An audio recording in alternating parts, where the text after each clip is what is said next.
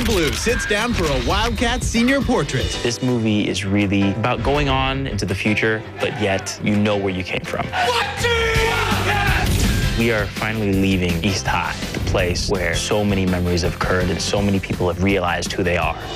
Chad's got his whole plan figured out. He's gonna go off to college, play basketball, he's gonna join the NBA, and Troy's gonna be right there alongside with him. It's a whole new ballgame. But Troy is thinking about a different situation. Don't you ever feel like your whole future is being laid out in front of you? This movie is really friendship, and it's the bond that's been built between friends. That's enough cheese. We just have been enjoying ourselves and having a good time.